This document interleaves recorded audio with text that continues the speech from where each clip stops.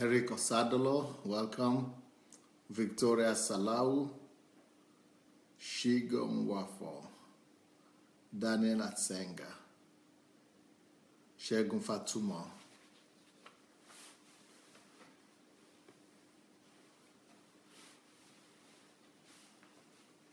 Yomi Jegede, Benny Gift, welcome. Rochelle White, welcome. Shigo, is it me you're asking the question? How am I this evening? Is that directed at me or at everybody? Olukayo de Kundayo, Daniel Oshoma, Elizabeth Ali, welcome. Olukayo de Kundayo again. Anu Ojo, Eric Lindu, Jacob Saleh, Flair Karim Matib, good evening. Elizabeth Ali, Daniel Asonga, Daniel Adeleke, Victoria again, Amani, looking great, thank you. Ifeanyi Shuku Pascal. Oh, okay, Shigo is talking to me actually. Wow, what a pleasant surprise. Thank you. How am I this evening? How will I answer that question? I think I've been great, really.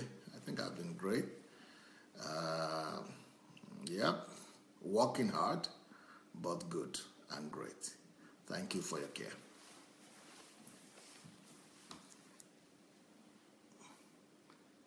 T.Y. Moore, Shinwe Ananaba, Justin Mayo, Folashade Kikelomo, Bobo, Katia Argirova, Hello, Adeola Disu, Sharp Smith, Edwin Aminmi, Olukayo de Videmi.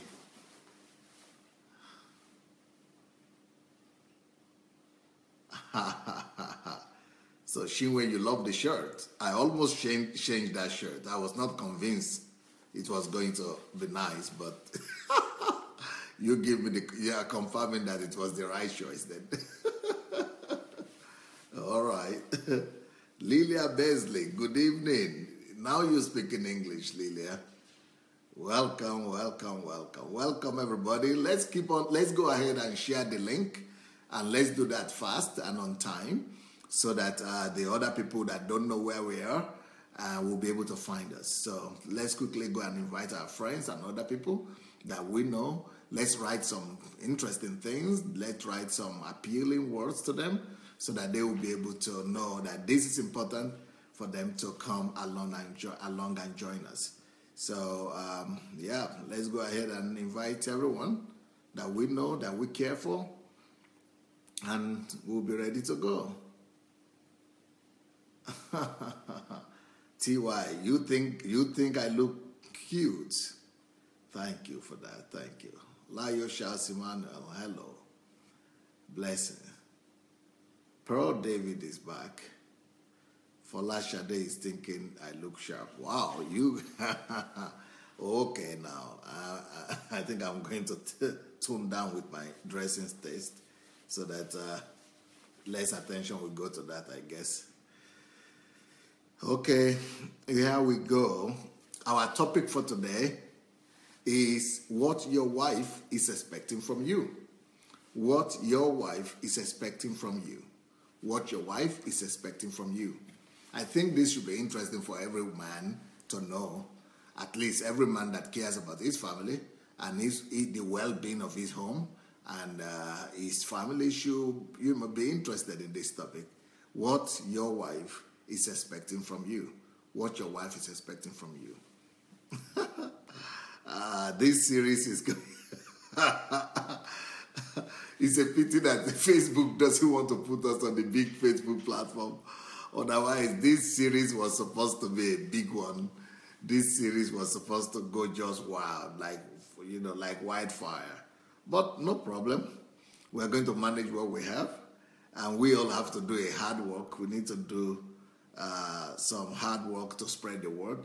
so that, this series will not be limited to just about 100 people that will be here today. And, most likely more people will need to hear these words. Most likely more people will need to hear these words. Okay. All right. I think you people have shared the link already. Hope everybody has shared the link. If you have not shared it, please go ahead. Okay. Layo is saying, Pastor, please wait. Let us share the link before you start, to give us a few more minutes. Okay. So let's quickly go and share the link and write some good comments, and so as for people to know what to expect. So the topic of today, what your wife is expecting from you. Is there any man there that will be interested in knowing what their wives will be expecting from them? Maybe you are not married yet. Maybe you have a girlfriend. What is it that your wife is expecting from you? And not just your wife, but any woman that you have in your life. I think women are basically the same. They expect the same thing. And like I said in the beginning of the week, that if you are a man, you are supposed to give some of these things, apart from the intimacy part. You're supposed to give a lot of these things to women around you, and to be a factor of blessing and a factor of stability to all ladies around you. And some of the things I'm going to talk about today, there are things that you need to give to your daughters, and you need to give to your friends, and to your sisters, and to your mother even, and to other ladies that are in your life. So what is it that your wife is expecting from you? All right, so what your wife is expecting from you? What is it that your wife is expecting from you? I mean, I've been talking about this since Monday. So if you missed some of this, you might want to go back and listen to the ones you have missed. And you might want to also, follow, because we are going to talk about this till next Monday. Now, the point that the first point I want to make, I want to try as much as possible to make as many points as possible, right? What is a wife expecting from the husband? Listen.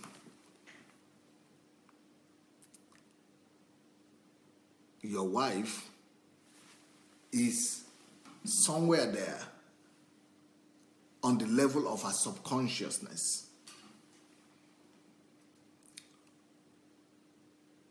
She might not even voice it to you. Maybe she's not even thinking about it.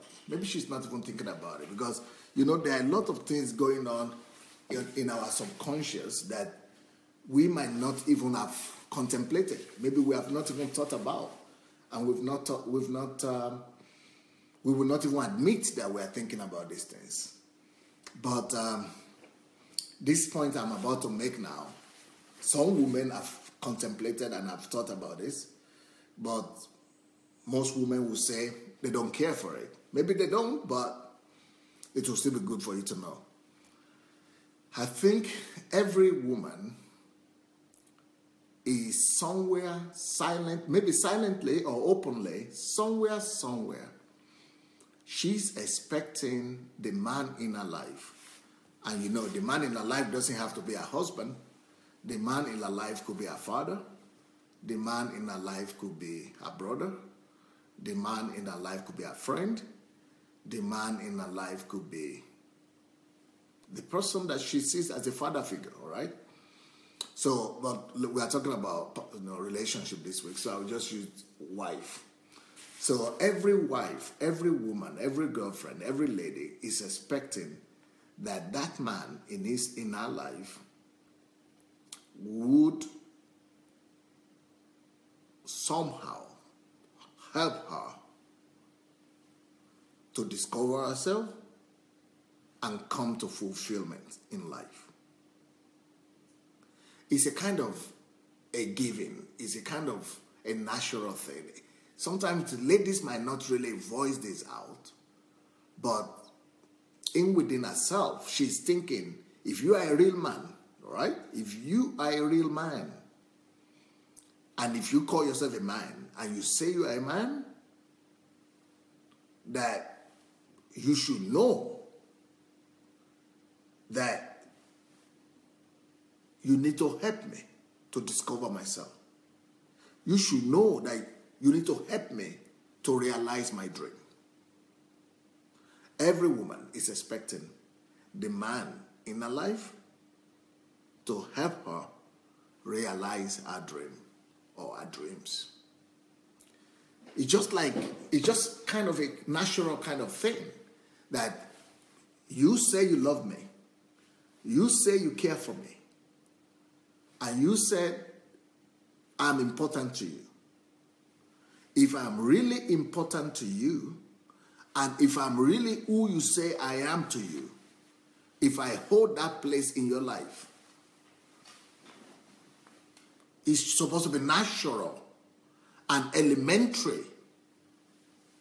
I don't even need to tell you this for you to walk towards helping me come to my self-fulfillment and my self-realization. So if you are a husband and you have not thought about that, and you think, and there are some men that go about and tell the lady, what do you want? What do you want now?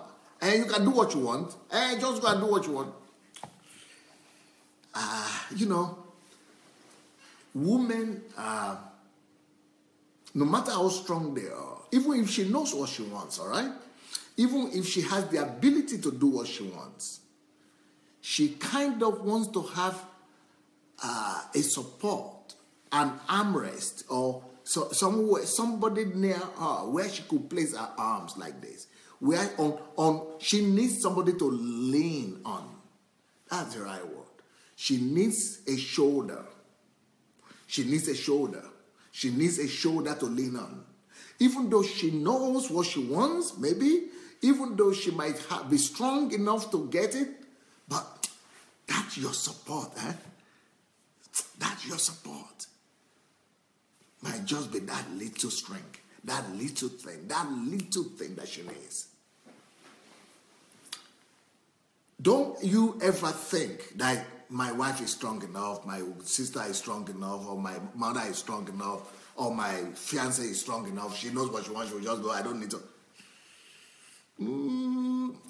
Well, maybe she could have made it by herself without you. But then why are you in her life if she cannot rely on you? Then why are you there if she cannot fall back on you? Why are you there if she will not be able to lean on you? Why are you there if your shoulders are not there for her? Why are you there if you will not lend her your shoulder? If you will not lend her your hand? If you will not lend her your ears? If you will not lend her your voice? Sometimes she doesn't need the answer. She just needs your ears for you to listen and, give her that support. Give her that acknowledgement. Give her that affirmation. I will even tell you a story today, because there are some cases whereby the lady might actually tell you that she doesn't want to do anything and she's not interested in anything. But despite that, if you will be there for her, if you will be there for her, if you will show her enough support, that flower will blossom. That flower will blossom. That flower will blossom. That flower will blossom. Ladies sometimes could be like, the way flower grows up? Flower is like a seed. First of all, that flower is in form of a seed. So when the flower is put on the ground, when the flower is in that soil, you don't see anything. So it could be like that with a woman. So a woman could be hidden. You are just seeing her and you are thinking, oh, this one doesn't have any ambition. This one will never become anything. No, she doesn't have any ambition. She doesn't have any dream. She will not become anything. She's not interested. She's disenfranchised. She's not. But you see, there is something that is called budding. Budding. B-U-D-D. Budding. B-U-D. When the bird is coming up, that the burden of the flower will just begin to reveal itself from the underneath of the soil. and to just begin to crack that soil open. That is how a lady could be manifested. That is how beautifully a lady could come into manifestation and realization.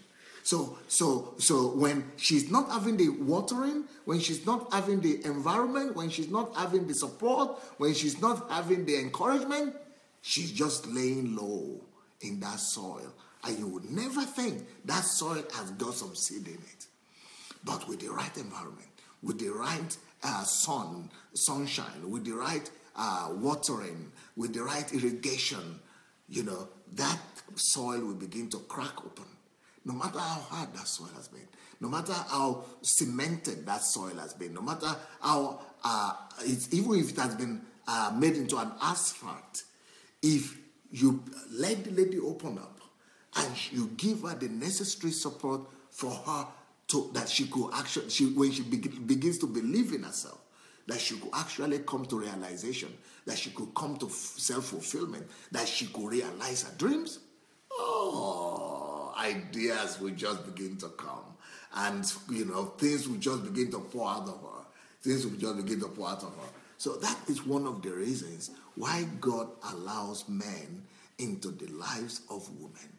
God allows us into their lives to be able to open them up like that, to be able to crack that soil open, that dry soil, to be able to water it with your encouragement, to be able to water it with your support, to be able to water it with your love and your covering, so that you crack that soil open. And once that soil all cracks open, it begins to bud out, and the budding begins to, it might be coming slowly at first, it might be coming delicately at first, but once that courage is there, and once that support is there, once that freedom is given, that burden will become bolder and more elegant, and more extravagantly will be displaying the beauty of that flower. So women are like flowers, in so many ways. Women are like flowers in so many ways. And so even though she might be quiet, her quietness does not mean the absence of a dream. Just like the soil, the closeness of the soil does not mean the absence of a seed. The fact that the soil, there's nothing growing on that soil, it doesn't mean that there is no seed there. The closeness, the silence, the quietness, the silence of the soil does not mean that there is an absence of seed. Maybe the seed is lying quietly. Maybe the seed is lying low right now, lying low in that soil. And the same thing with a woman. Without any woman, she's got a dream in her. Any woman, she's got some passion in her. Any woman, she's got a destiny in her. Any woman, she's has some passion, some talent, and she needs the support of, a supporting husband, a supporting partner, a supporting friend to be there for her, to encourage her, to give her the wings, and to make her to soar and to bring forth her beauty as that beautiful rose and flower knows how to do. So I'm talking to the men. So you guys, I just want you to know that no matter who your wife is, and no matter how strong or weak she is, or how quiet she is, you might think, no, it's not about my wife. Well, if you get behind her, I'm not talking about getting behind her by pushing her. I'm not talking about getting behind her and say, oh, you can, you must, you can't. No. Let me tell you the story of my wife.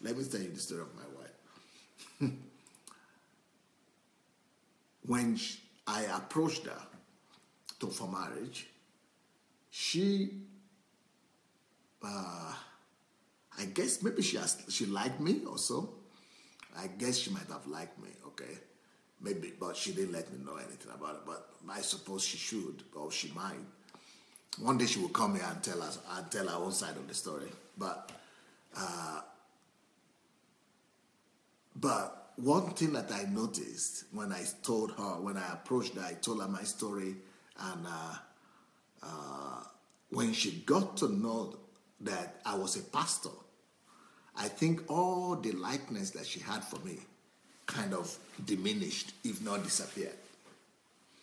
Because I later got to know that she resented the pastors and she didn't want to consider marrying a pastor at all. Pastor was not in her calculations and it was not in her dream. And so I guess the compromise and the way out was that she told me quite frankly that I don't have any intention to marry a pastor. Ooh, wahala day. I was convinced she was my wife. I was committed to marrying her. But so what should I do now? Do I need to pick my calling or I need to pick my love? So she's saying she is not convinced that she wants to marry a pastor. And I am convinced she has to be my wife. And now the person I'm convinced should be my wife is telling me she doesn't think so because I want to become a pastor. So I asked her a question. If I'm not going to be a pastor, will you be open to marrying me as an individual? Okay, I'm a journalist. I was a journalist at that point.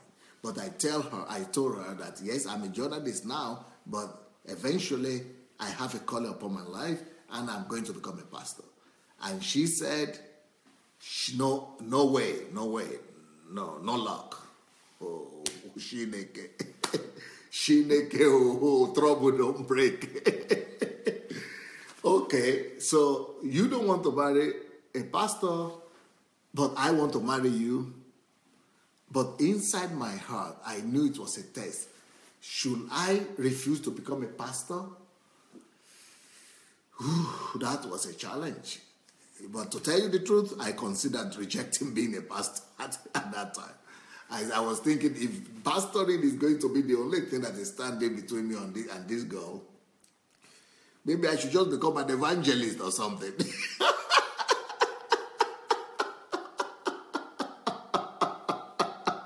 Maybe I should just become an itinerary teacher. Maybe I should just become a teacher and forget about pastoring. So I fondled with that idea a little bit. And I was saying, my God, okay. I discovered that no, if I do that, I will be in trouble with God. So how would I come out of this dicey situation? Huh? I was sweating the way I'm sweating now.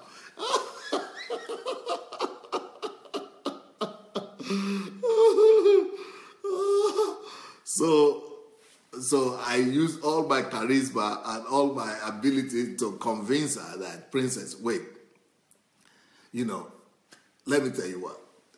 This one, no, I'm not your usual pastor. I'm not your normal pastor.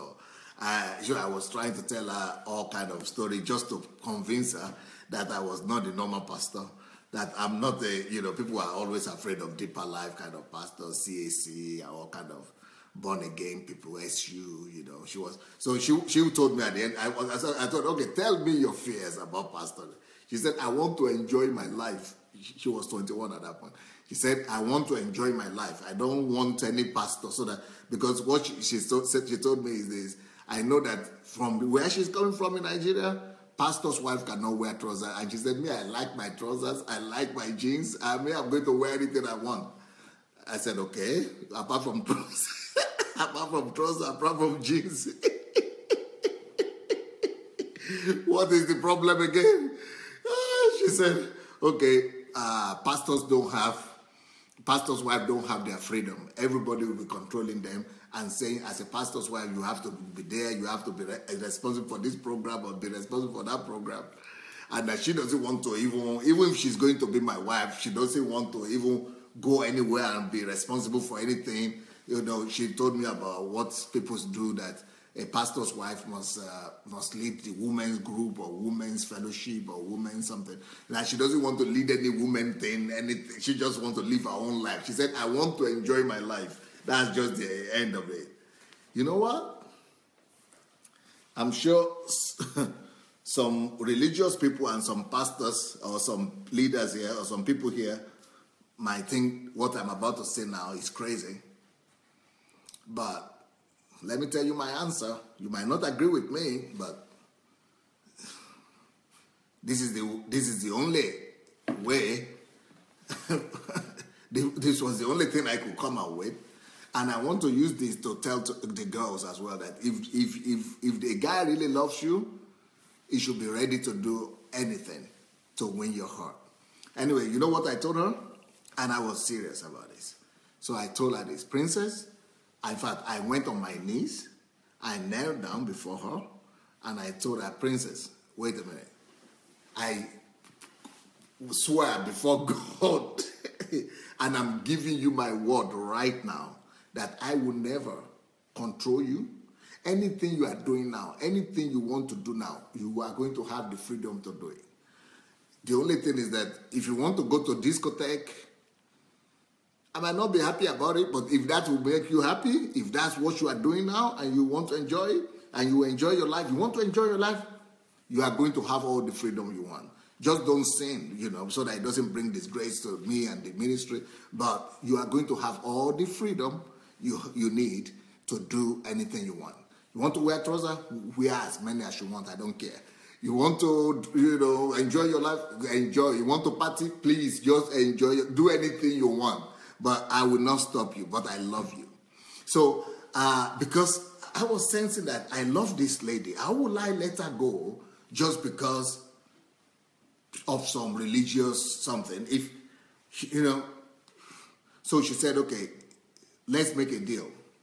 She said, you have to promise me that you will never pull me and you will never ask me to be doing something in the church, because I got born again when I was 19, but she grew up in church all her life. So growing up in church made her to hate pastoring or anything to do with church work at all. Altogether, she just she was out of it.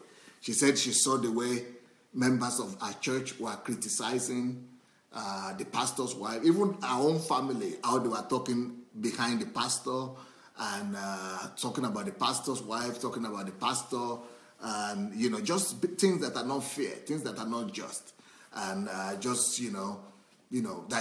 they don't treat pastors fairly in the church that she came from. So she had a very bad experience, and she said, I don't want to have anything to do with, with church or with, ministry. If you want to do church, if you say God call you, go and do.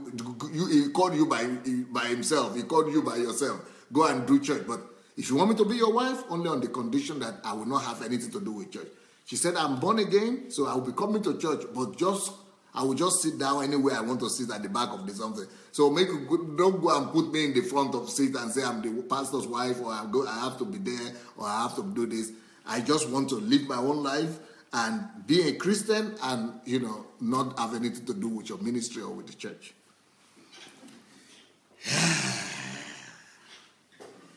Love is a serious thing, my dear. Love is a serious thing. Of course, you guessed the answer. I gave up. I surrendered. I said, yeah, princess. I even stood on my knees to prove to her that I was serious. That we had a deal. So the reason I'm telling you all this story is for you to know how adamant my wife was about the ministry. She was totally adamant about not having anything to do with the ministry. Nothing to do with ministry. And since I love her, nothing will ever separate us from the love of Christ. Yeah, that's what the Bible says. So I don't think that anything like that should separate me from the love that I had for her. So I said, don't worry, we have a deal. And so that's the way we lived for the first 6 years or 7 years of our life. But later on, she was going, she would go and sing in the choir sometimes. But later on, what happened was, that she began to see, so when I say you have to support your wife and help her to come to self-realization, what I'm talking about is that you don't have to force her. you don't have to force her. If I had forced my wife, we would have lost the family. We would have lost the family. We wouldn't have had a family. So the first 4 years she was doing at university. So for the first 4 years, I didn't touch her. I was just doing the ministry by myself, giving my life. But later on, before we got pregnant, she would go and sing in the choir, just join the choir, not as a lead choir, a singer or anything, or not as a leader, just sometimes at the back. Then we got pregnant. Then she went out of that again.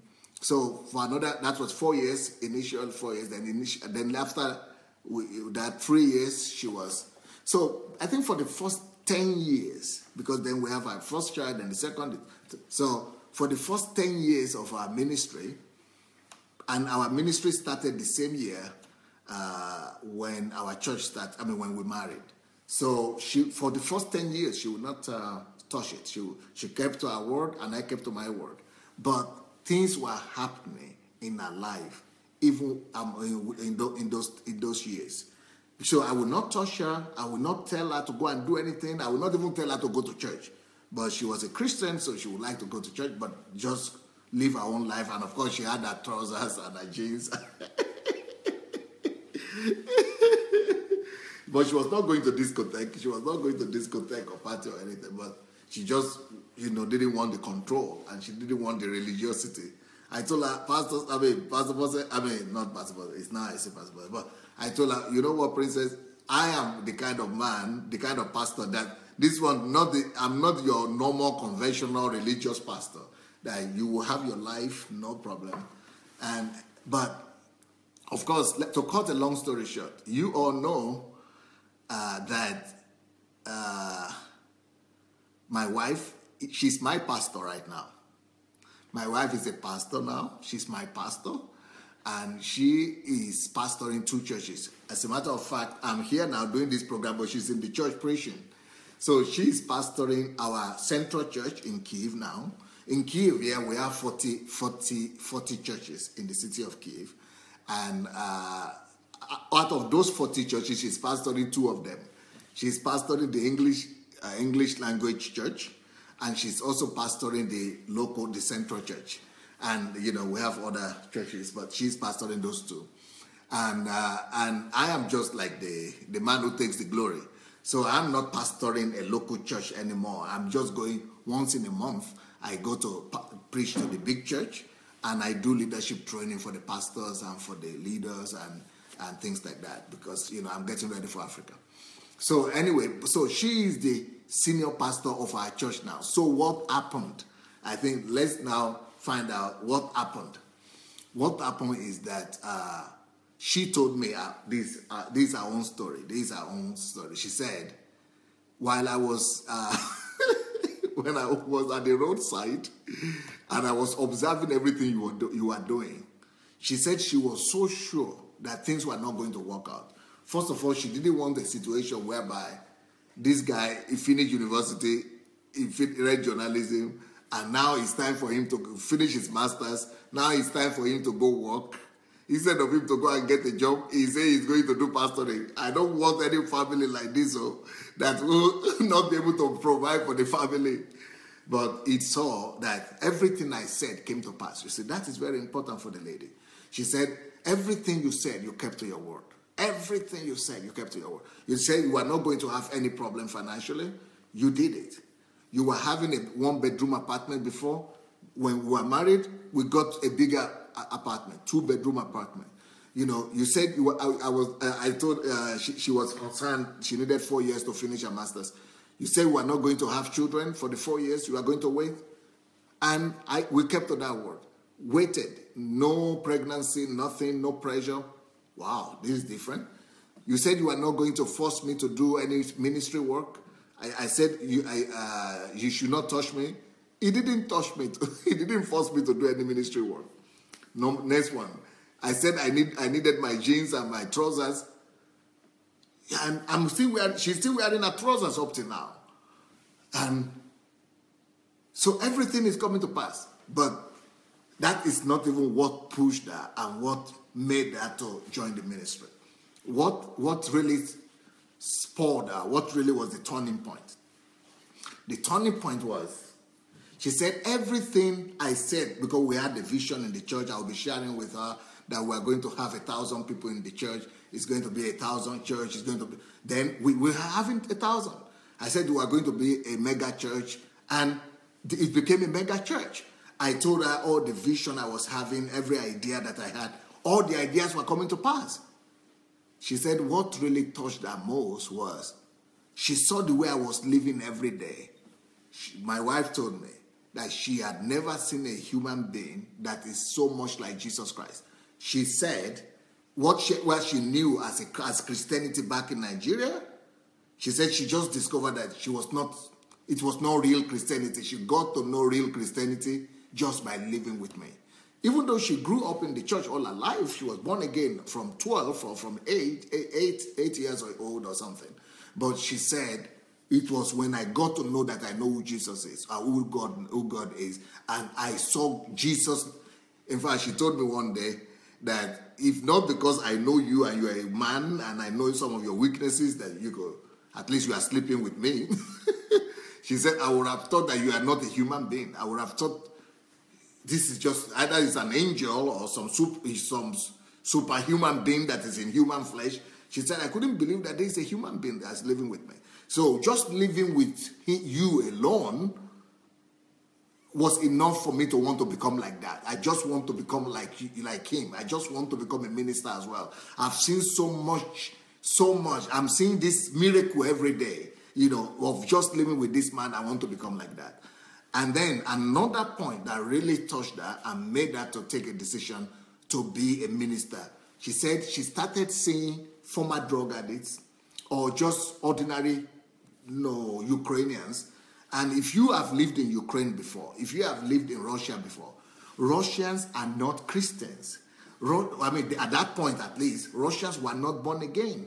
Russians were some of the most wicked set of people. They are still some of the most wicked set of people you ever meet in your life.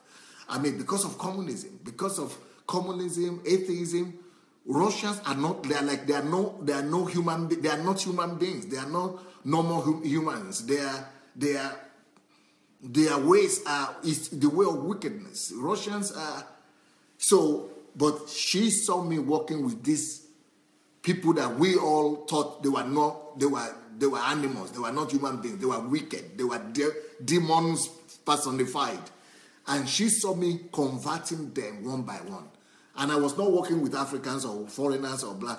These were Russians who were really getting transformed and born. She said each time she sees all the changes, and she's sitting with me, I'm his wife. I'm his wife. She's pinching herself. I'm his wife. I'm his wife. So, and she started seeing the strategy and the wisdom that I was using to do all that thing. And she said, each time she sees, for example, she will see one woman who was a drunkard yesterday or a man who was an alcoholic or drug addict. And in the next 1 year, my wife is observing and recognizing the same person, that this person that was this bad is now a leader. Or another person who maybe was an atheist or an unbeliever or somebody that didn't recognize God, who came to church and come to destroy the church or to burn the church down. And in the next year, this person is leading so many people.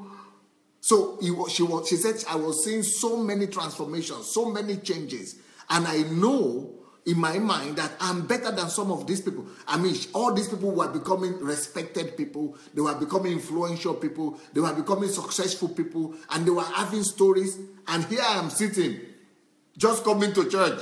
She said, no, I'm not worse than these people. I'm not worse at all than these people that I'm saying. If these people, if through my own husband, could become these people they have become, I'm not worse than them. I'm going to begin to use this same principle. Something must happen with my life as well. I shouldn't just be coming to church to sit down and going back So, but the point I'm trying to make is that the best way for a husband to inspire the wife and to help the wife to come to fulfillment is through inspiration, is through personal example. it's not through pressure, not through force, not by force, but just to love her into it, and show her an example, show her a good example. Let her see the result. If she likes what she is seeing, she will join, and she might even excel. She might even do more than you. Now I'm not even pastoring. She's the one pastoring. Now I'm just the one taking all the glory and enjoying the journey, but she's the one doing it. Just lead by example. If you fulfill, it doesn't have to be the same calling. Maybe your wife is supposed to be in another calling, but if she will see the way you are fulfilling God's calling, if she will see your example, how you are pursuing God, if you will show the example how, serving God is sweet, how pleasing God is wonderful, it doesn't have to be in the pulpit. Maybe you are a medical doctor. Maybe you are, a youth minister. Maybe you are a late woman minister or men's minister. Maybe you are, it doesn't matter if you are fulfilled in your own calling, if you know your own mandate, if you know what God has called you to, and you are doing it with so much joy and so much fulfillment, and your wife is seeing your lifestyle day in, day out, she will be left with no option than to join you, and maybe not join you, but she will also be encouraged to want to fulfill our own calling and our own destiny. So that's what I discover in my own family. But the idea is that no matter what tactics God will have you to use, help your wife realize herself, help her realize her dream, help her realize her vision, help her to come to fulfillment of whatever, passion that she has that is living in her heart. And that's number one. Let me quickly leave that topic. I think I made the point already. The second point I want to make today, what your wife wants from you, is that, listen now.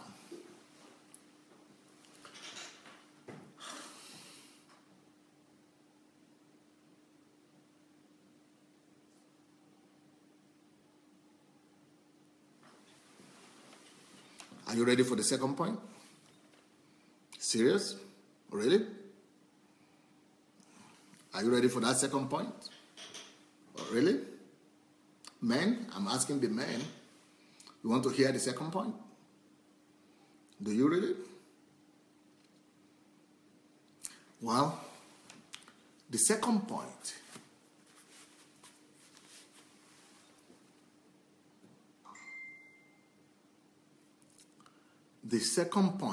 is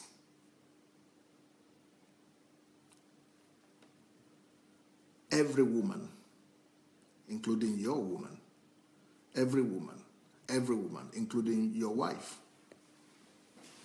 every woman needs her space. Every woman needs her space. Every woman needs her freedom.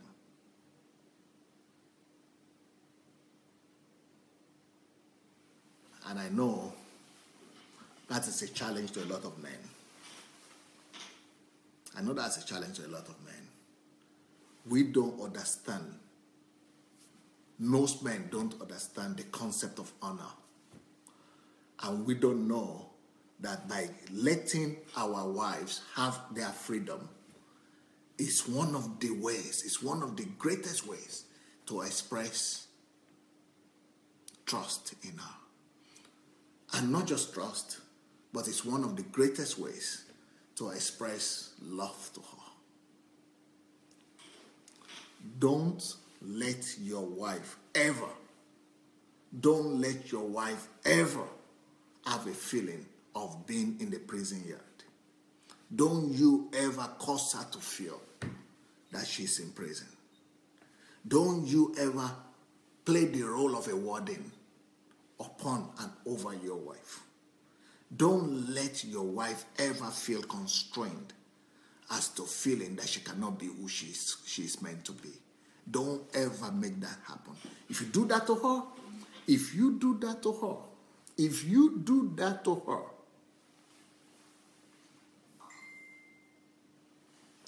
you will actually be abusing her. Let me tell you, that is an abuse. You are abusing her because when you promised to marry her, when you told her that you loved her, when you told her that she was important in your life and she was important to you, you didn't make a deal with her. You didn't make a contract with her that she will lose her freedom. You never told her that she will never have her own space. You will never tell her, I'm sure you never told her that she will never have her space, she will never have her place, she will never have the freedom to be who she wants to be and to live her life the way she wants to live her life.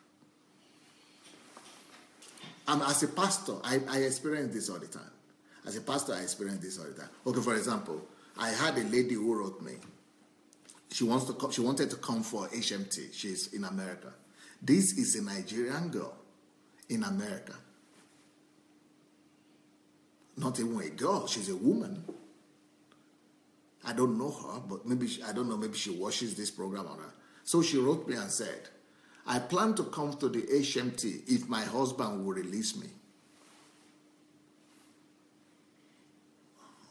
What is that? What is that? What is that about? I asked her, what do you mean? You don't have the money? Oh, it's not about the money. You mean you are working, you don't have the time?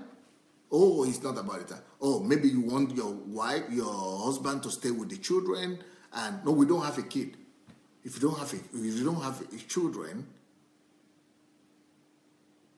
so why is he won't let you go?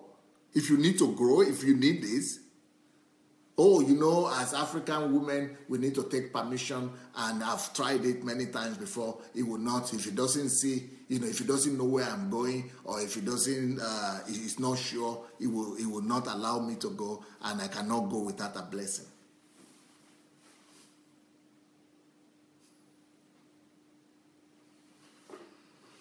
I don't know where that is coming from. I'm sorry. I don't know where that is coming from. I don't know where that is coming from. Because, listen closely, before that girl became your girl, before that girl became your wife, you want to tell me she didn't have a life? You want to tell me she never had a freedom? Did she walk into a prison yard by marrying you?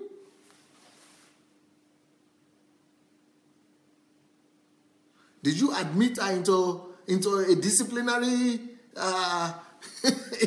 incarceration? Honor that lady. Man, let me tell you something. You think you can control your wife from sleeping around or from committing adultery? Let me tell you something. If a woman wants to do it, she will do it, and you will never even have an idea. But that is not the problem of women.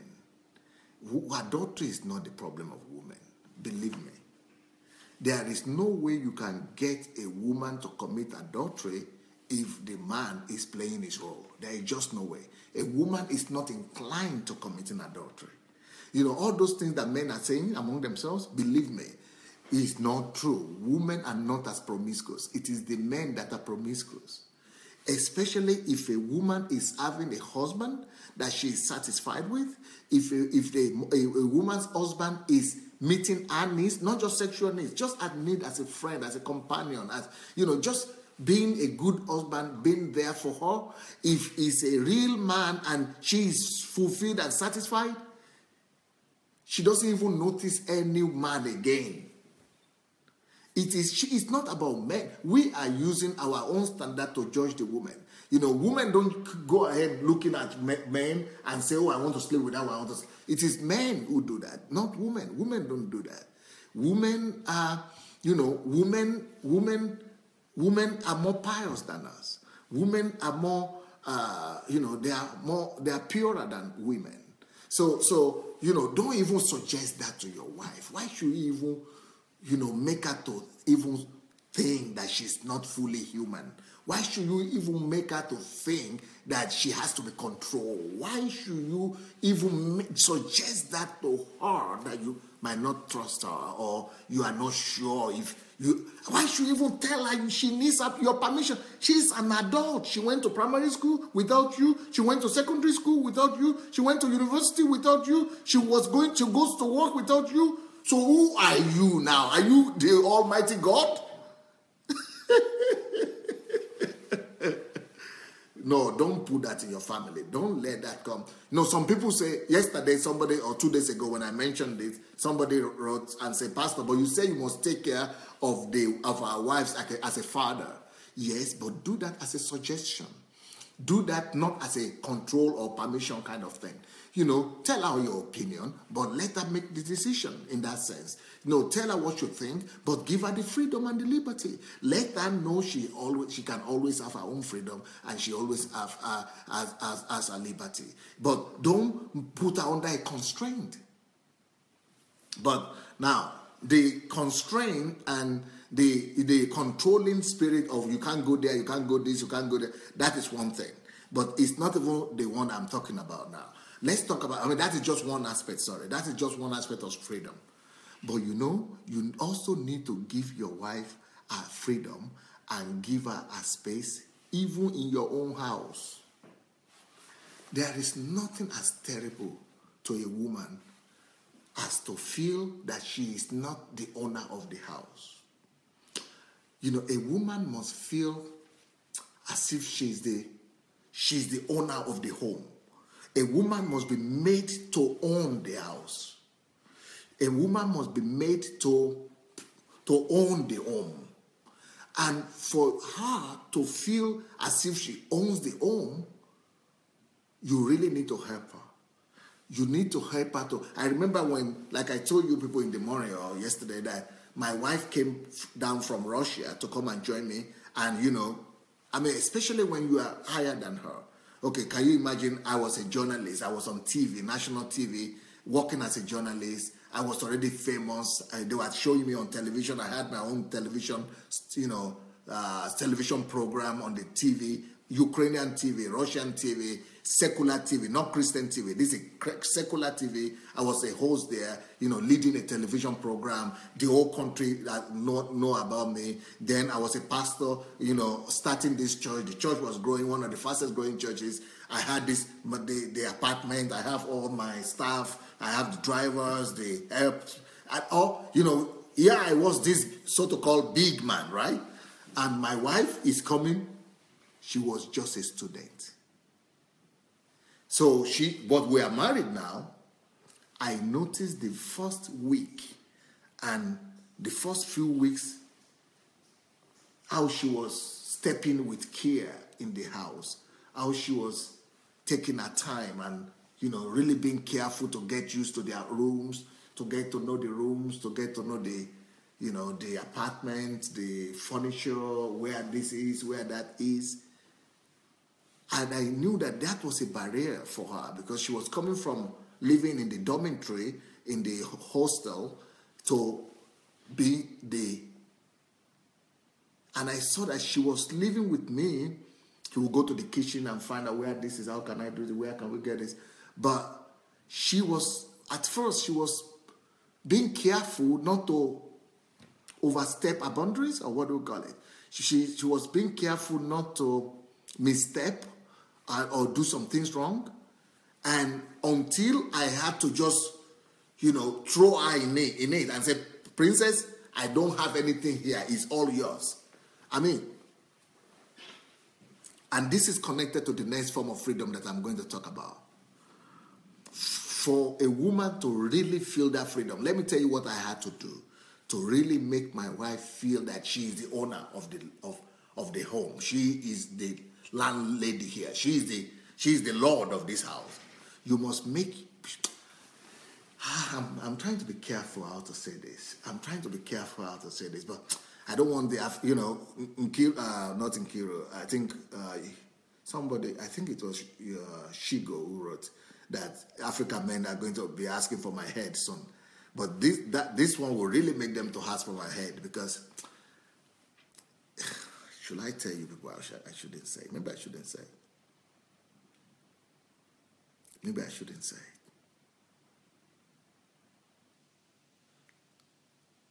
Or should I just say it? Maybe it could help somebody.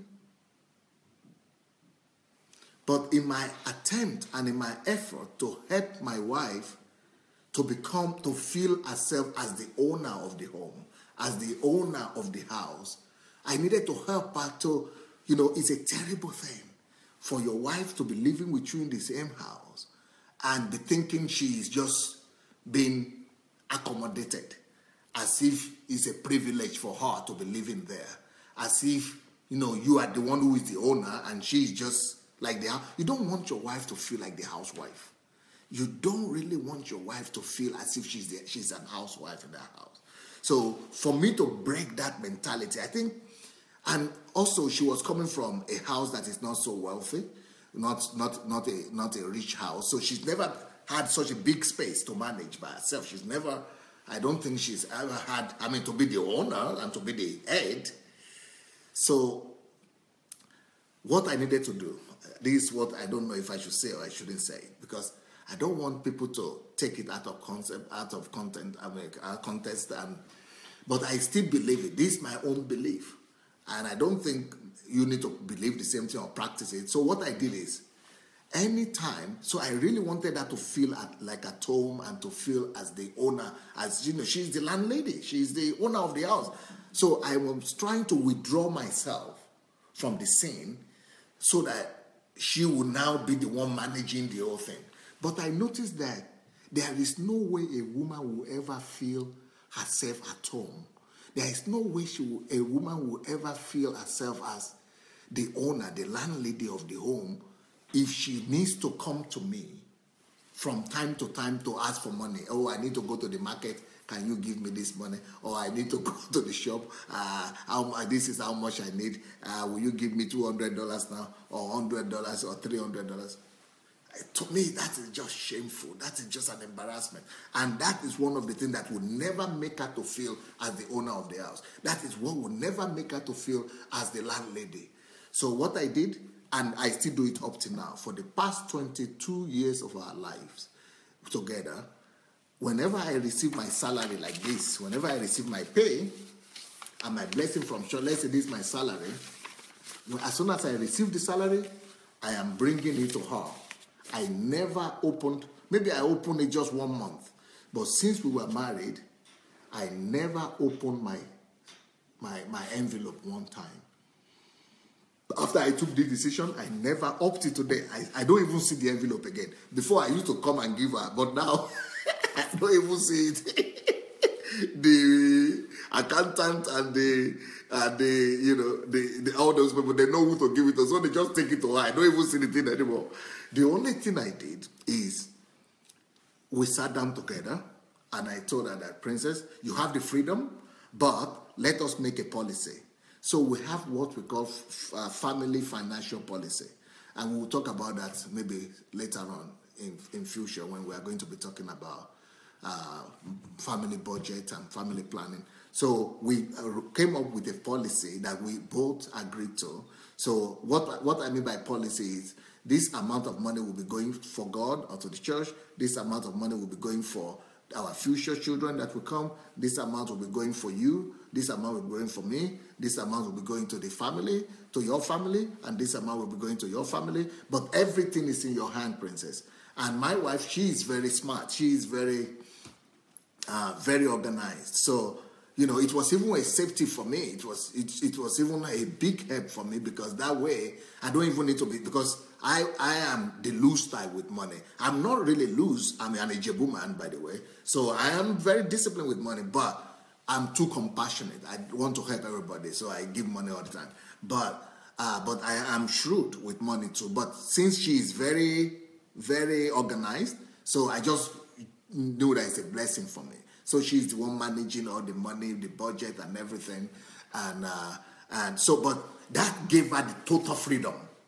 That gave her the absolute freedom, and she now became the owner of the house. You see, it is important to help your wife to feel accepted.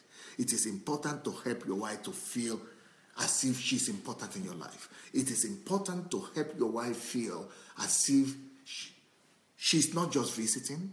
She's not just going to be there and then you are going to wash out and see, is she going to be this or that? No. Give enough. When you submit everything to her hands like that, when you let everything go and you just give her everything, and it brings some confidence, it brings some trust, it brings some harmony into relationship but for me, it's just a shame and it's a thing of embarrassment to have my wife coming to me and be asking for $2 today, $5 tomorrow, $200 tomorrow, day after tomorrow, and then maybe this one is not enough. Okay, this is the change. Take the change. And I say, okay, keep the change. Don't worry, keep the change. And okay, I need underwear today. I need bra tomorrow. I need masturbation day after tomorrow. Give me this money. Give me this one. No, I'm not into that. I'm not into that. I'm sorry. I'm not into that. I'm not going to be into that. I'm not going to get involved in that. I'm not going to get involved in that. I'm not advocating that you should be giving your whole salary to your wife. You agree among yourselves. Because even though, despite the fact that I give my own whole salary to her, we still have a policy, like I said. We have policy. So in that policy, we have joint account and we still have separate account, individual account, depending on how much we have. The policy says should go to where. But talking about freedom, giving a woman freedom, that is this one I just mentioned now is probably one of the most important aspects of freedom that you want to give to your wife. Let me mention another aspect of freedom. Your wife must have the freedom for her self-development on a daily basis. Let her have a space in the house. Give her room to be alone sometimes. When you shouldn't even, especially this is a problem of the women sometimes, but the women are the ones who always want to. But as a man, also some men do that. You are occupying her space all the time. She doesn't have time. She wants to do something. You are saying, "Oh, you are come."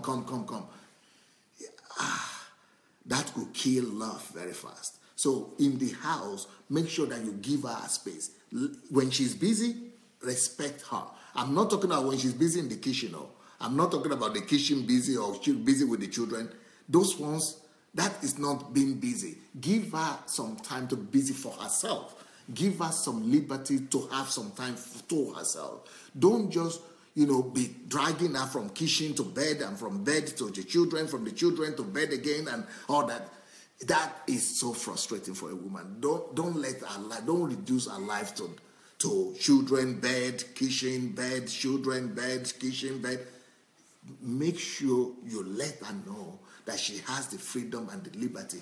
Give her that space whereby she could just be on her own studying and you are not going to that room and you are not even touching her. Or you just look and see that she's studying or she's reading or she's on her own or she's talking and you just leave her. You don't just say, I'm here, and then she has to quickly drop the telephone and rush to you or quickly drop the book and say, oh, okay, and no. Let her know that, okay, how many more minutes do you need? Do you need 2 hours? Okay. But when you are through, please, you can come to see me. Or, let's meet. Or let's talk. But, honor her time. Honor her privacy. If the fact that a woman marries you doesn't mean that she has to lose her privacy. The fact that a woman marries you doesn't mean that she cannot have a time to herself. She cannot have a solitude or just her own time of meditation. Or her own time of alone. Oh, she wants to pray by herself. Okay, why are you not calling me? Let's pray. Maybe she needs to just talk to God on her own by herself. Or she wants to study. Every woman or man needs to grow. So give her that space, that pace. Give her that freedom. And let her have her space. Let her have her space in the house. Okay, then another thing is this. The final thing I'm going to talk about, talking about freedom, giving your wife freedom. This was hard for me. This was hard for me. This one was hard for me. But you know what? We shall not all die, but we shall all change. It was hard for me, but I just have to count with reality. We have to count with reality. But this happened especially when my wife became much more busy as a pastor, and when she became so busy and with the children and everything. You know, the daily schedule and program of the man is often different from the woman. Okay, can you imagine a woman who wakes up in the morning to dress her children and women are the ones who do that most of the time, because she's dressing the kids and taking them to school, or driving them to school, or dressing them to school, and then she has to go to work, or she has to do a lot of things, or cook, or clear the house, or prepare, or clean the house. It's just crazy. The woman's schedule at home is just crazy.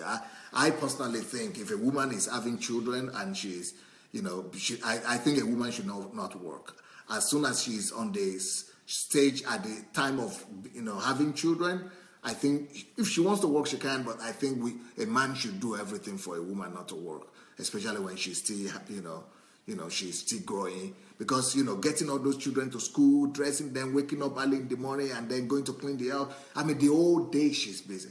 So now, you know what happens? I come from work, and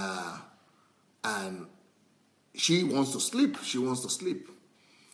And I said, oh, okay, you want to sleep? And we have one bedroom. So, but I want to read. That time. Or okay, let me just tell you another example. Something, it's still the same thing, but can you imagine, maybe that happens in your own family as well. Sometimes I feel like having music on while I sleep, because music helps me to sleep. But she cannot stand that music. She cannot stand the music. She can't stand it because she needs to sleep. She needs tranquility. She needs just a peace of mind, tranquility, 100%. And most of the time, you know what we men do? We expect the woman to give in, to compromise, and to just endure it.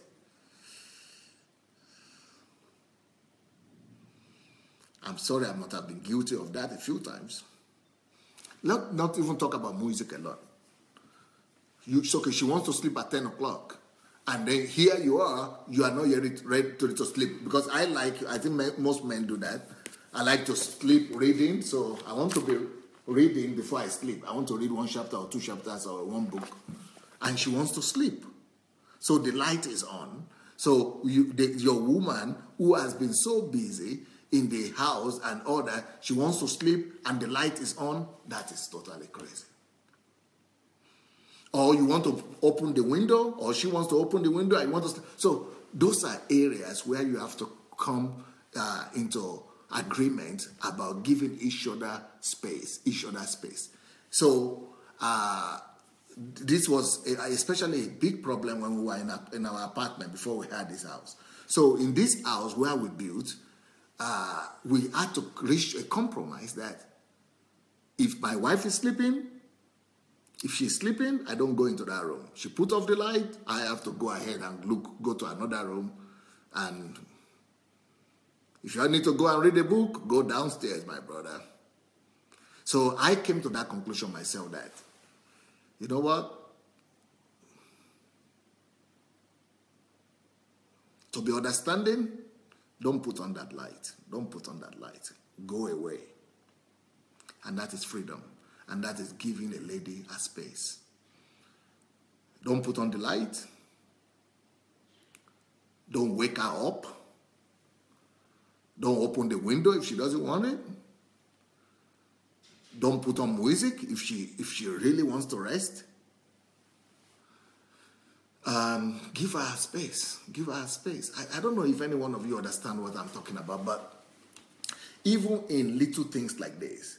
So thank God we have a bigger house here now. So what we have done is that we have two rooms. Our bedroom is adjacent to another room. So we have two bedroom into two.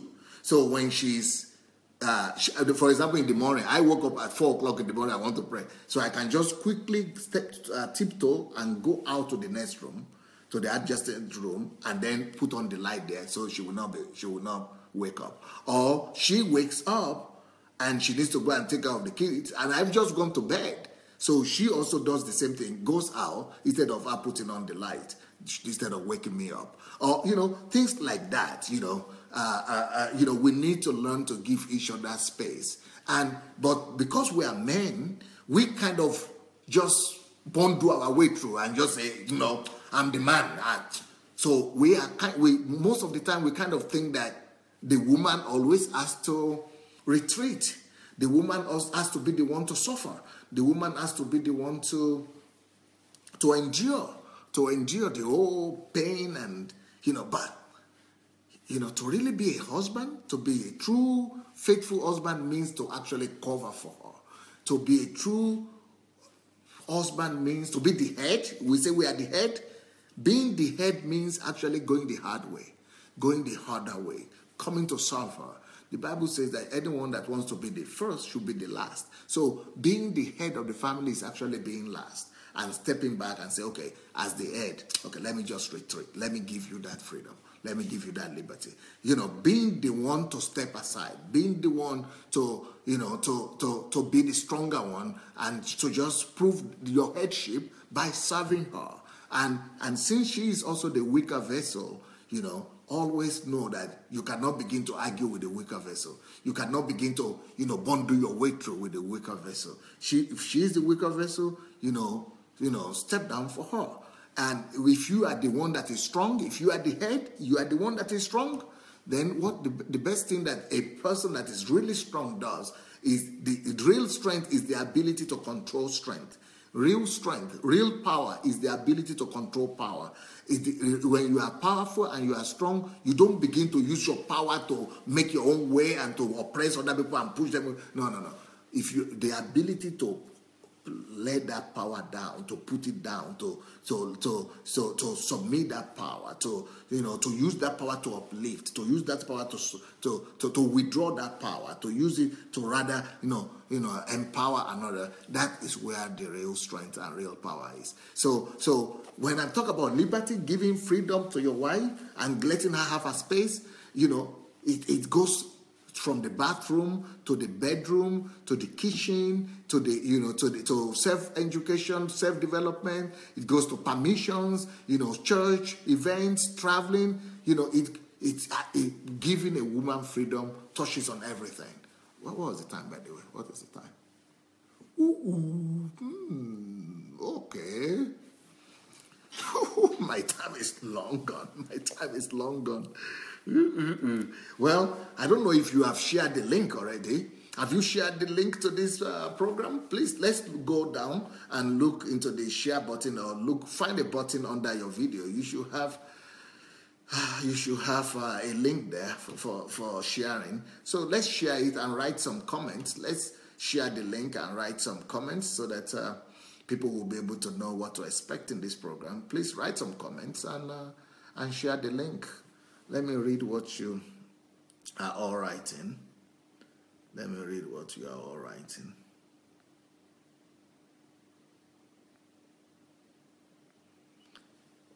Does anybody here know the Moron cages? Because they have not been coming. The Moron cages, maybe they don't know that we're on another platform. The Moron cages and the Christians. I think it's No, it's not Kikeloma Moron KG, yes. And then we have, Titi Christian, Patrick and Nikki Christian. If you know them, will you call them up and let them know that we're on another platform here so that they don't miss on these stations? Anyway, here we are. Gift blessing. Amos says, a sign of respect for we Africans. I don't get that. Maybe I missed something.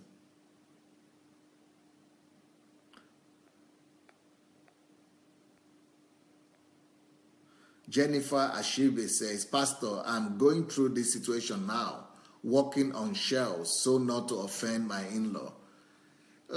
Why should you live with your in-law? I don't think you should be living with your in-law. Your in-law should get her own house, or you should get your own house.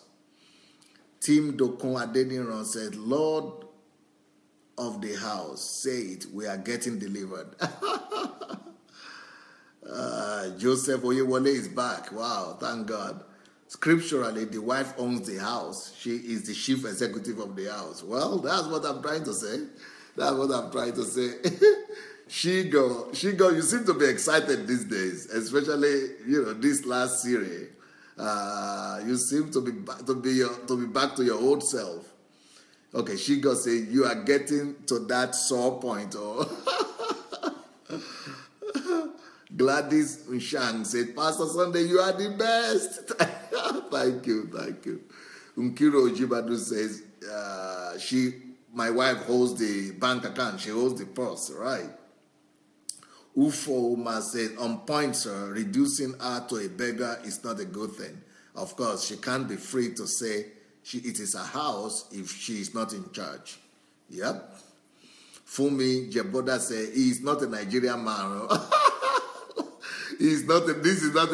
Sunday is not a Nigerian man. Wallahi.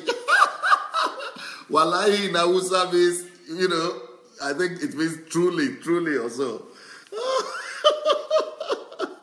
Dr. Adelaja, Niger men don't want to hear this. Well, we have to raise another generation of Nigerian men. We have to raise the generation of enlightened men, kingdom men.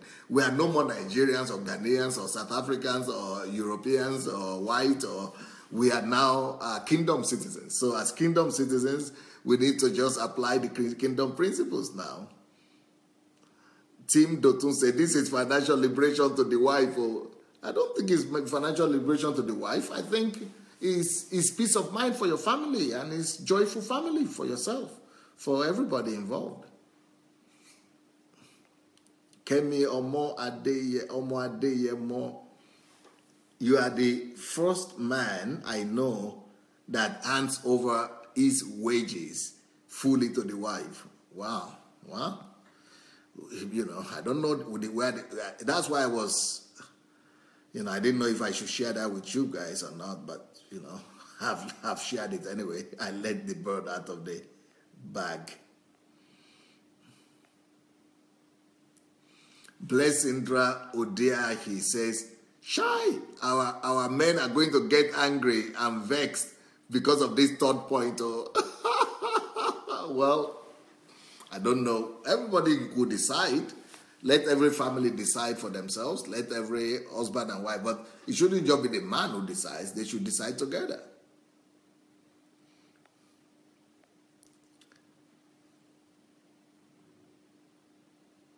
She said, African men are crying now for this one.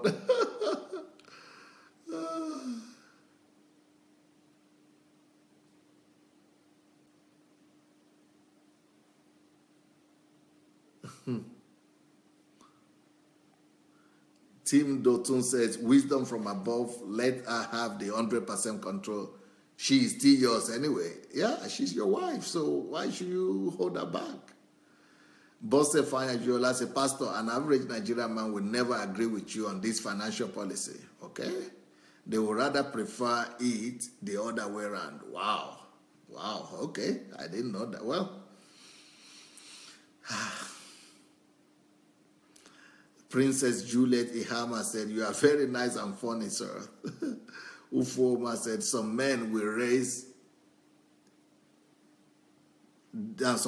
rather take their wife's salary under any guise, especially as the head of the house. And the opposite. I think that my wife, I don't know if she has money or she doesn't have money, or if she has. I never asked her. We've been married for 22 years. I never asked my wife for her money. And I never ask her if she has money or she doesn't have money, or if she's getting money from anywhere or she doesn't have. It's her own business. I'm the head of the family. I told her to marry me. So I never asked for her own income, I never know how much she makes. It is all about the head of the family, what the head of the family makes.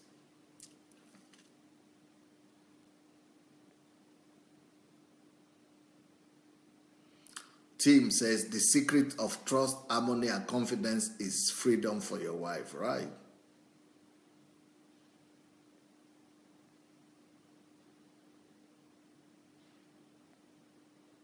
Fumilayo Agakwe said, Pastor, we women don't ask men money again as we have our jobs. But if they give, we will take, and it's the responsibility of a man to give. Thank you for enlightening them, sir. Gift blessing. Say, men are not talking again. Oh.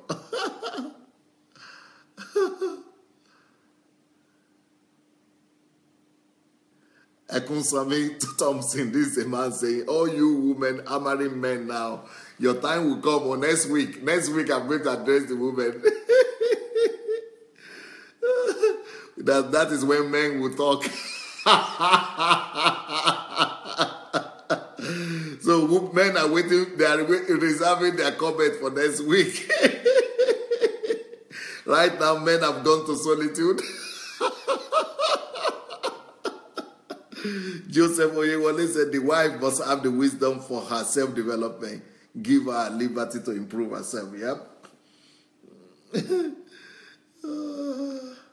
Layo shouts Emmanuel. Pastor, thank you. In fact, my heart is glad for this third point. Although we practice this in our house, but those men who can't practice this are only selfish, self-centered, and do not really love their wives. If the man truly loves the woman, honor and respects her, he won't see putting her in charge of the finances as a big deal. Yeah, I think you're right.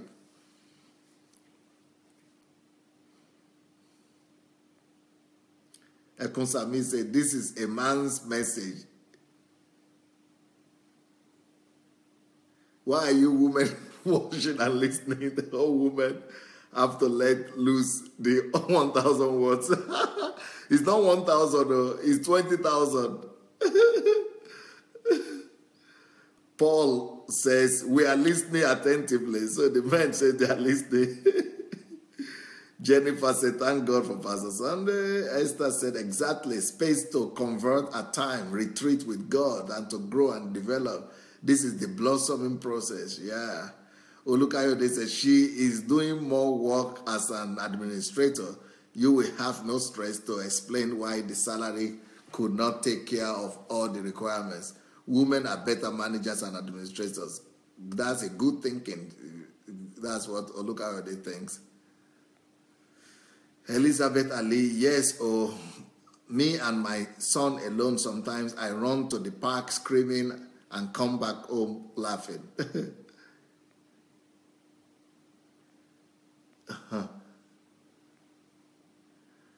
Apostle Tim says, I'm beginning to appreciate women more than the way I used to.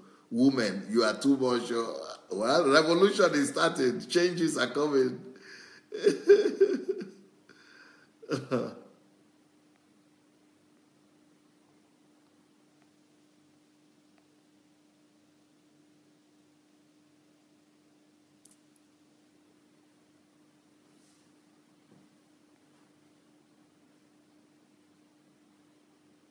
Ufuoma said, I'm blessed. I have so much to be thankful for listening to you, Pastor. Louis Abraham said, Pastor, I support you 100%. Eukarya says, I am so proud of my late husband because he gave my mom, a well-organized woman, the opportunity to manage the finance and, of course, his salary. May God bless all men who honor their wives and family. Wow. Apostle Tim says, compromise. Here where an African man has been brainwashed that women have to give in. So we enforce our rights against theirs.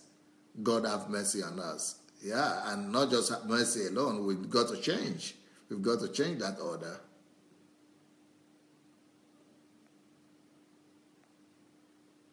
Shari says, so true, Pastor. Oh, good Lord. What is so true? I don't understand what you're saying, Shari.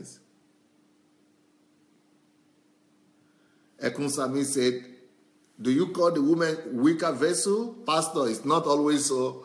They are not weaker vessel. Well, there is an understanding. Keep on listening to me. You understand why they are weaker vessel. I will explain that one day. Olukayode said, my wife had to tolerate me for close to 15 years before I decided she can keep her own separate room. She prefers a cool and airy room while I prefer to sleep without fan or AC. It was a great sacrifice for her for 15 years. Can you imagine? because a man is by force, by force. But thank God you at least gave it, you came to the understanding later on, after 15 years. Ufoma said, I fell asleep last night listening to you, Pastor. How my kids went to bed and all. I did not know. Thank God my husband was home. He just allowed me to sleep and I woke up to a quiet house. Brilliant.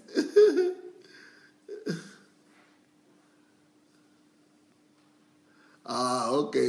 Sharis is saying, Pastor, please don't look at the time. I already looked.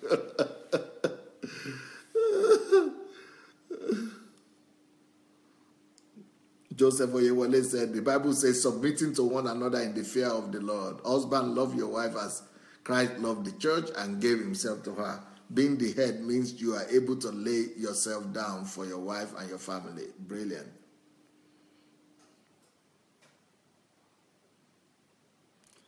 Real strength is the ability to control power. Right.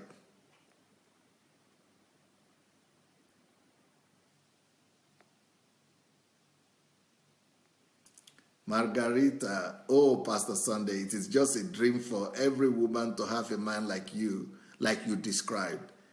Do they exist nowadays? Well, they don't exist by themselves. They don't exist by themselves. They exist by training.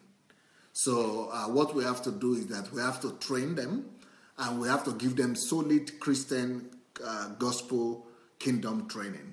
So the idea, what makes the difference is training. So if you train them well, they will become like that. And in your country now, we have the missionaries there, Pastor Dima and the wife, they are like that. All the men that have gone through my training, if they are my disciples, they are like that. Eric said, thank you, sir. You are the best. Thank you. Nkiru said, we listen with both ears and mouths open. Eucharia said, Pastor, you are simply the best. Thank you. Shari says, wow, Pastor, you say unconditional love does not exist, but your love to your wife looks pretty unconditional to me. Oh, no, it's not totally unconditional. She's doing her part too. Truly, truly, the humble heart will conquer the world. Your humility and imitation of Jesus was so inspiring to her. She had no other choice than to follow and submit to you as well. What a wonderful synergy. I pray that I will have that kind of marriage one day. Amen. Thank you so much. Yeah, for you to have that kind of marriage, prayer is not enough. Is not enough. You need to pray, yes, but you also need to go through training for yourself. And that man that you are going to marry has to go through sound training.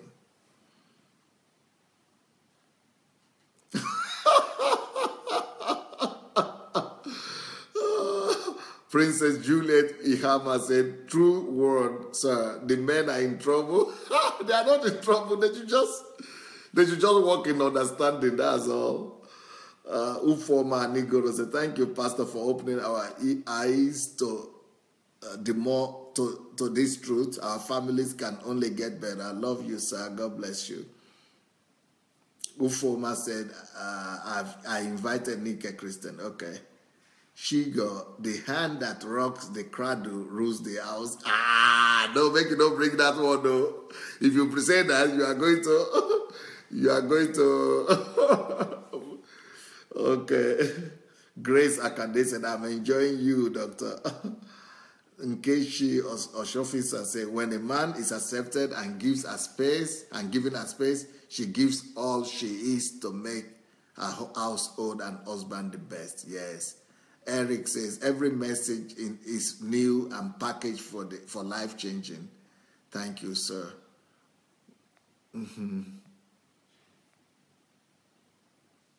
Eric says, sir, you are really from another world. Yeah, I think probably God brought me here to Russia and prepared me in the wilderness. That's what God told me when I said I was going to Bible school. He said, no, you are being prepared in the wilderness. So I think probably God is preparing me. He prepared me for these past 30 years in his own wilderness so that I would, he hid me from what is happening in Africa, so that when I go back to Africa, I'll be able to come with another concept, and we'll be able to correct those things that need to be corrected at home. I think these things, you know, God has to teach you differently from where you are coming from for you to be able to have impact. Michael Afolabi said, thank you, sir.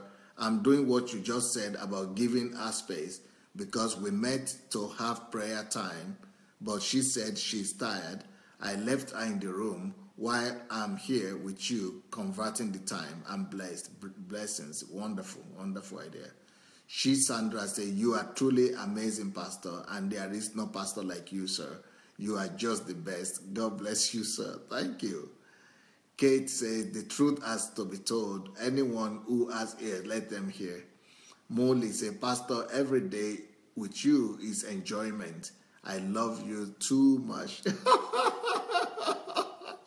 You are the best. Thank you. Abraham, great. I learned that from 2007 and hand everything over to my wife. It has worked like anything as I have prospered since. Yeah, you see, that's a confirmation for you guys. That's Pastor Abraham, great from London. Esther Kuganja said, many times, Pastor, these teachings are precious. Gift blessing Amos said, thank you, my mentor. You have broken many protocols. Louis Abraham said, Pastor, I'm a core Nigerian man, but I have your mindset 100%. You see? So I'm not the only one like this. My pastor here in America is from Delta State, but he pays all his salary into the wife's account and does not know how the wife spends the money, but he trusts her. You see? You know, there are men out there. Thank God. Joseph said, we appreciate your openness on this platform. You are so different, and your experience is so unique. Your grace is unparalleled. Your wisdom is not of this world.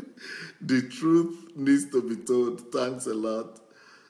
Victor David Shuk, Slava Gospodus, Pasiva, Slava Bogu, Daragoi.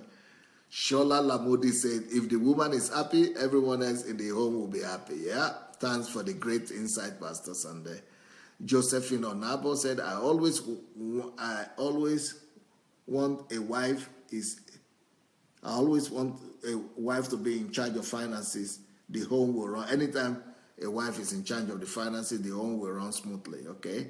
Jennifer Ashebe, thank you, Pastor, for what you just said to me about living with the in-laws. My husband feels he's helping, and I've always told him that's not the way to help your relative. If you want to help, let him give them money a little bit, but they should live separate. You don't live together with another family member. Louis says, so we still have very noble Nigerian men remaining, and when I got married, my wife will know she is married to a king. Oh, when I get married, she is not married yet. Okay, when I get married, my wife will know he's married to a king. Yeah, Louis. Here we go, Louis. I need your support because, you know, we need more men to talk like that. We need more men to talk like you. Thank God I'm not alone. You are not leaving me alone, oh, Louis. Olukemi Adeoshun say, when you are in charge of the finances, you actually spend less. He's talking about the woman. Spend less because you feel responsible. The truth is, it's more liberating for the men. I have the privilege, and sometimes I like the other way. Alfina, by faith, said, I pray my future husband is watching. I pray my future husband is watching this, Father God. Yes, Alfina, you've got to pray that God will give you a husband from this platform. You got to get a husband that is been trained by Pastor Sunday or that has been listening to Pastor Sunday's teachings. Abraham Great said it's best to have joint accounts and men should not have the card to that account. The woman should pay all the bills in the house and take care of the family. The man should go make the money and rest in the peaceful home. Wow, that is tough, Pastor Great. Brilliant. Kate Imoedeme said, the truth has to be told. Any man who has ear, let him hear and make a 370-degree turnaround. Thank you so much for this enlightenment. You are loved, sir. Thank you. Modupe Mati Miloju. This is rich, Pastor. These words of wisdom for our men. Thank you.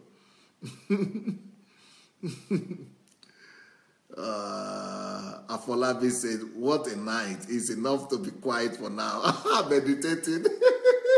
That's a man talking. He said, what a night. It's been a long night. It's enough to just be quiet for now and meditate. Well said, well said. That is Afolabi Victor's. Niyi Oluwashola says, money is just a tool to achieve the goal of the family. It gives a man peace of mind if the woman controls the money, for sure. The problem comes when the woman doesn't have good financial management. Well, if the woman doesn't have good financial management and you both know that, then it will be wise for you it will be wise for your family that she's not the one controlling it. If the woman doesn't have good financial management or financial sense, then the other partner has to control the money then. You don't see a dish or a hole in front of you and go and jump inside it. If you know that the woman has problems spending too much money, then you have to give it to the other partner that is more shrewd in that sense.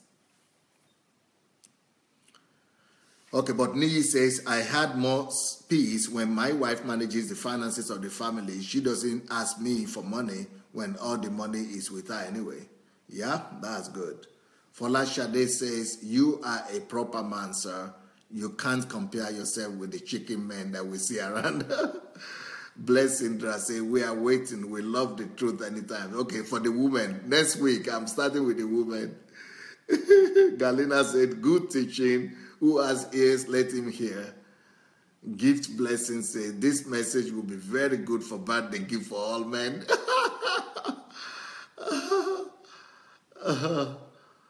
Louis Abraham, God bless you dearly, my pastor, for being such a blessing to us. Julia Fortune, God bless you, Pastor Adelaja, for this teaching. More marriages are now blessed. Team Dotun, every godly man should see this information as a revolution. Unkiru Ojimadu, you must not necessarily keep separate rooms to give each other space. There is more to that. Adeola Disu say, you are a very rare man of God, sir. You are truly blessed and great. We are truly blessed and grateful for this platform. Thank you. Gladys say, thanks, Pastor. Men need training, sir. Victoria Oshia, Anisha. Thank you, Pastor. Women need this too. Some of us will take it for granted. Some of the women cannot be trusted with money as well. Fumi Jeboda, wow, all the glory to God and thanks, sir, for being a yielding and useful vessel. Thank you. Ufoma says, I agree, sir. Thank you. Thank God for you, Pastor.